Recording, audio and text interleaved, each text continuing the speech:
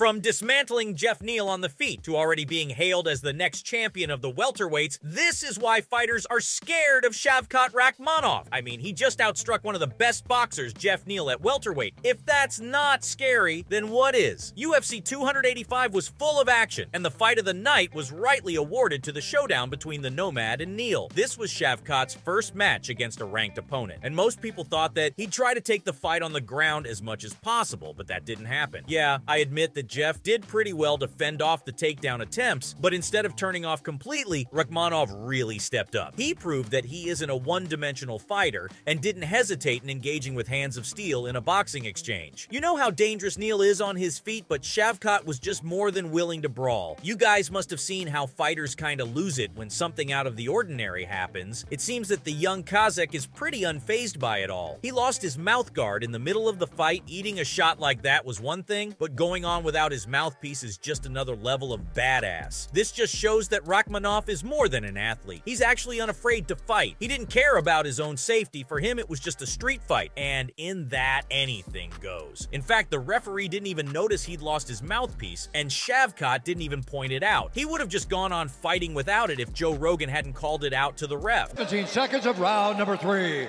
Declaring the winner by submission due to a rear naked choke, and still undefeated, What's more is that he took those punches from Neal like a champ, showcasing an iron chin, and responded in kind by landing a lot of clean strikes of his own. He was beating Neal at his own game so impressively that he had everyone on the edges of their seats. The fight itself was pretty close, but it was clear that Rakhmonov was pulling ahead, and since Jeff wasn't allowing him to score a takedown, the Nomad grabbed hold of a rear naked choke on his feet and submitted the UFC veteran, and the win propelled him to the top of the division. He's now within touching distance of the top dogs. All he has to do is win against a top 5 contender at welterweight, and his title shot is all but guaranteed. Rakhmonov proved himself to be a complete fighter in his latest match, so he's likely to do really well against the guys at the top of the table, which is dominated by fighters with a grappling-heavy style. This is where even legends such as Stephen Thompson have suffered. They can't just hang with these wrestlers in the octagon, but Shavkat can really mix it up when he wants to. That makes him a real threat to the top contenders at 170 pounds. What's even more impressive is the Nomad's professional record. He is currently 17-0 with all finishes. I mean, the man has never banked on the judges to hand him a win. He's either knocked out his opponents or submitted them. That's the best record from a rising prospect in the UFC we've seen in a while now. All of that may be very impressive, but what sets him apart is his fighting IQ. Shavkat looks like a more seasoned veteran rather than a young prospect when he's in that octagon. He's calm and always reading his opponents, looking for patterns, openings, and any chinks in their armor. Just look at his fight against Carlston Harris. Rakhmonov identified early that whenever he was pressuring his opponent, Harris would throw a lead left hook and circle to the outside to cut the cage. This left his right side open to attacks. Shavkat saw this pattern, and the next time Harris threw a hook, the young Kazakh landed a spinning back kick that winded his opponent. This happened again later in the fight, but this time Harris was anticipating the kick, so he buckled a little to absorb the incoming strike to his liver. Instead of throwing the kick to the body, Shavkat threw it at his head this time and went on to finish Harris with some good old-fashioned ground and pound. That's the kind of vision and composure that takes years for fighters to garner, but it seems like the Nomad already has that champion's mindset. Speaking of which, Rakhmonov also never chases finishes. That might sound odd given that he has finished all of his fights until now, but that's how it is. He's like a sniper waiting for the perfect shot, never rushing and never dropping his guard no matter how hurt the other guy may look. Remember what he did to Michel Prazeres? Even after his head kick rocked the little tank, Shavkat didn't flurry him with punches. Instead, he waited for Prazeres to tip his hand, and he found that moment when the tractor tried shooting for a takedown. Nomad defended this easily and pushed the Brazilian against the cage. After that, he followed up with a brutal step-in knee. Most fighters would have seen nothing but blood after that, and they would have gone for the TKO. But Shavkat saw that Prazeres was done and went in for a much easier finish with a rear naked choke. This sequence was almost identical to how Daniel Cormier describes his fight against John Jones, when Bones rocked him with a head kick, and rather than following up with punches, he just kicked the legs from under DC. This is the level of fighting IQ and patience Rakhmonov has. No wonder the best welterweights in the world are quaking in their boots. Make no mistake, these guys are no pushovers, but they know that the Nomad is a very real threat, and they're actively trying to avoid him as much as possible. If a fighter as dangerous as Khamzat Chimaev tries to dodge someone, you know that something's about to get real. The Boers was supposedly asked to step in to face the Nomad when the fight between Shavkat and Neil was previously canceled due to an injury. Of course, they later ended up fighting at UFC 285 anyway, but for a little while the Kazakh had no opponent. Chimaev apparently refused to take the fight, and people started speculating that it was cause he was afraid to throw it down against Rakhmonov. I can't say for sure if that was true, but stylistically it would have been a really tough match for Khamzat. Much like him, Shavkat can brawl and wrestle, so it could have been anyone's bet on who was gonna take that one. Also, it would have seriously hurt Boers' title chances if he lost. The two men later made peace, as Khamzat will most likely move up to middleweight. But for a minute there, the Nomad really made him sweat. That would have definitely put the top welterweights on alert, because if Khamzat avoids someone, then that's a road that you really don't want to go down. Maybe that's one of the reasons Wonder Boy's been refusing to face the Nomad too. To be fair to him, Thompson isn't mincing his words at all. He admits that it's a bad matchup for him because he can't really grapple, and he wants to improve his craft before fighting another wrestler. The real-life Karate Kid faced two identical back-to-back decision losses to Bilal Muhammad and Gilbert Burns, both very seasoned grapplers. Right now, he just wants to face a striker, because that's what the fans have been asking for, and it makes sense for him as well. Shavkat called out the Wonder Boy after his recent win against Neil at UFC 285. He tweeted, "Who's grappler now?" tagging Thompson, to which the UFC legend responded by telling Rakhmonov that even though he failed all 4 of his takedown attempts, that still doesn't make him not a grappler. He also added that Shavkat finished the fight with a submission, so he really can't make that claim. Whatever may be the reason, none of the top 170 pounders want to face Rakhmonov, so most fans already see him as the next in line for the welterweight throne. His no-nonsense style, his composure inside the octagon, and his immense fighting IQ already make him a very promising prospect for the UFC. On top of that, Rakhmonov's standing with MMA personalities like Joe Rogan and Laura Sanko has massively helped his stock. I mean, the UFC colorcaster has already put down Shavkat's name as the next contender for the welterweight title. Sanko herself, being a seasoned analyst and a reporter for the sport, was very impressed with the Nomad's latest performance. There were even some rumors that something was going on between the two of them, but Laura shot it down because she's already married and said that she just admires the guy for his skills inside the cage. Of course, all this hype doesn't sit too well with some people, like the top fighters in the division and Chael Sonnen, who thinks it's too soon to simply hand Rakhmonov a shot. The bad guy wants the young Kazakh to prove himself a little more before challenging for the UFC strap, which makes sense because winning against one ranked opponent doesn't qualify him as the best in the world. But even Chael knows that this young Kazakh is a serious contender for the title. So from already being hailed as the next champion of the welterweights to dismantling Jeff Neal on the feet, this is why fighters are scared of Shavkat Rakhmonov.